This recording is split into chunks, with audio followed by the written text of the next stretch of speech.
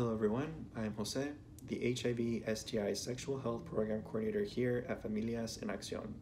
Today, I'm happy to share some historical information about World AIDS Day. The first World AIDS Day was in 1988 on December 1st, and this day serves to remind the world that HIV is still here and we must continue to address this epidemic. Every year, there is also a theme identifying where we are at in our goal to end HIV. This year, it is Ending the HIV Epidemic, Equitable Access, Everyone's Voice, which highlights the need to address health inequities and being inclusive of all of the voices who are living with or are affected by HIV.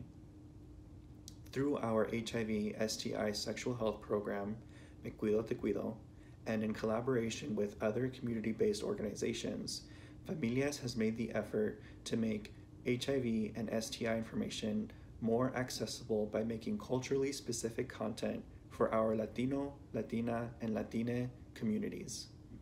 If you want more information on HIV and STI resources, please visit our Senderos resource site, where we have information on COVID and living with HIV, a digital copy of our health diary, Senderos hacia mi salud, and much more.